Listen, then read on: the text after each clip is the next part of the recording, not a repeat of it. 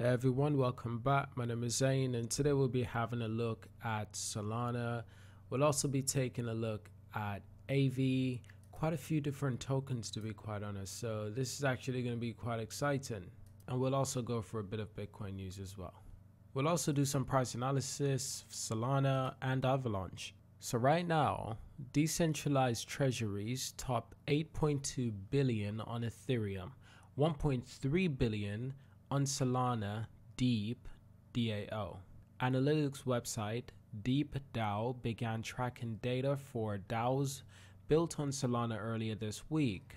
So there have been a sharp increase since the rise and fall of Constitutional DAO, a group that raises 45 million in ETH last year in a failed attempt to buy a limited edition copy of the US Constitution.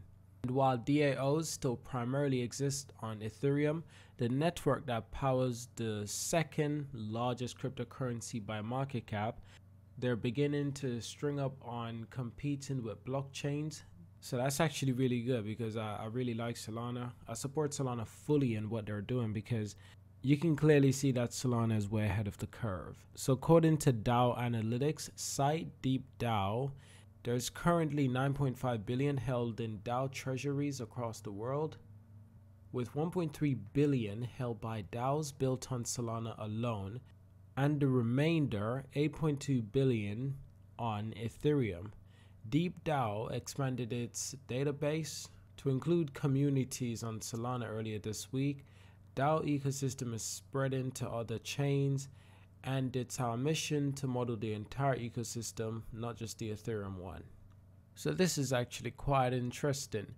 Now in other news as well, DeFi's blue chip token AV were up 17% amid the latest upgrades. DeFi's largest lending and borrowing protocol AV has just undergone a facelift. Now it's the native token AV and it's jumped double digits. So the latest downgrade to lending and borrowing protocol AV has been greeted with a swell of buy-in activities. The project's native ERC20 token AAVE, which is used for staking and governance on the platform, has raised more than 17% over the past 24 hours, including data pulled from CoinMarketCap. But that's not just the only thing. I'm recording this video on the 22nd of March, and the interesting thing is that this article was posted on the 17th of March. So at the time, AV is trading just over $147 US, a price that is still nearly 80% lower than the token's all-time high of $636. And this was achieved back in May 2021. So updates include integration with various layer 2 scaling solutions and optimization for gas fees, tons of new crypto wallets integration, and a lot more. So we all know AV is the decentralized finance sector's largest protocol by total value locked. And another way of saying how much money is held is simply on the inside. So according to DeFi Llama, a data dashboard for all things DeFi, AV commands a whopping 19.3 billion. With the entire sector holding more than 250 million, this gave AV a roughly 7% slice of the market. YAV's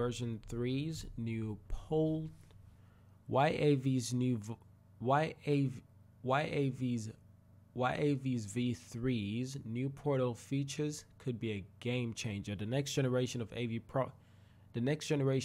protocol could change the game, and here exactly is why. So there were many notable changes, included a new fixed yield mechanism called D3M. The project's native stablecoin, DAO, is also officially decentralized now that Ethereum is one of the #1 asset break in the coin.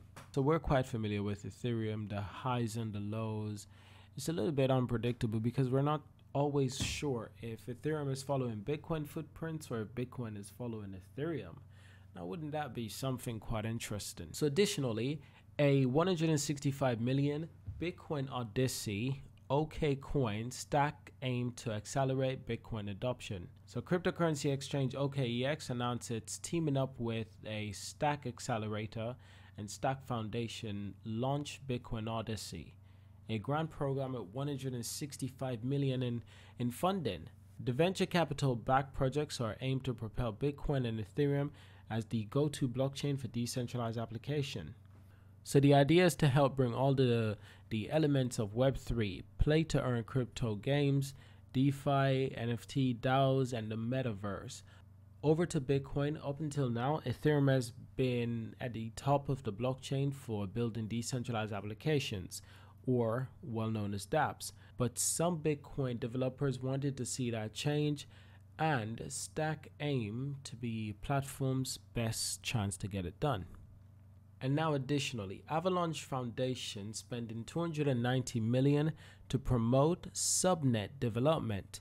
The foundation wants Web3 builders to develop a subnetwork using its technology. So the Avalanche multiverse will be an ongoing initiative without the specified end date, with at least 6 phases to support various projects, the foundation said in a statement. Subnets, also known as subnetworks, are validators that allows others to establish their own layer 1 or layer 2 blockchain on Avalanche. Because Avalanche is proof of stake, projects can become validators by staking the native token, also known as AVAX. DeFi Kingdom, Play to Earn are built on Ethereum sidechain Harmony, and it's created its own Avalanche subnet as a part of the Multiverse initiative, along with a new Avalanche native token. It's amongst the first to benefit from the 9-figure initiative. Know Your Customers features, allowing traditional financial institutions to build on the blockchain. So this is obviously great news. Avalanche is currently $87.90. It's doing really well right now. Even within the last 24 hours, it was as high as $91 US. And throughout the last month, it's actually been extremely low at some points, just around $66 at some points. And that was this year and the last month. So the buy-in percentage, the buy and hold philosophy is still extremely strong, especially for Avalanche. And now if we go back to a year, we'll notice that it's been much higher than just $100, $134. And this is all within the last year. But you have to understand that there were some times that it was just as low as $10 per coin, just to manage the insane amount of profit that has hold. $90, basically $90 flat, and it's ranked 9th in the world, while Avalanche is ranked 10th. So this is going to be quite interesting. Avalanche market cap is 2.3.